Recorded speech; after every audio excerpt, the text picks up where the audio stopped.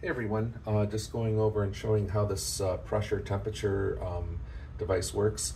This is a pressure sensor.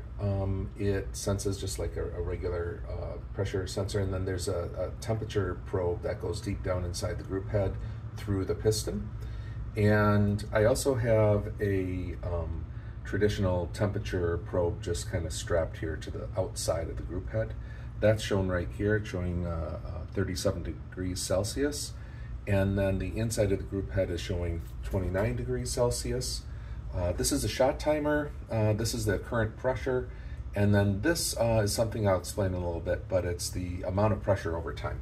So I'm going to go ahead and heat up the group head by doing some pumps here.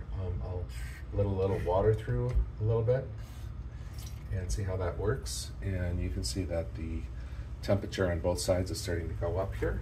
I've got a bong isolator in here.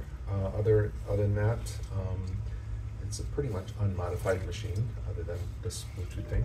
So this is just an Android tablet, and we also have this working for iOS and for Android phones and Apple phones as well. So we're up to 65. If we look at the plot, we can see the temperature kind of going up here as well. And so we'll go ahead and keep heating it up a little bit.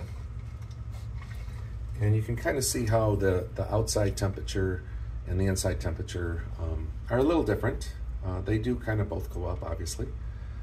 So I'm going to go ahead and go up to maybe 85 degrees.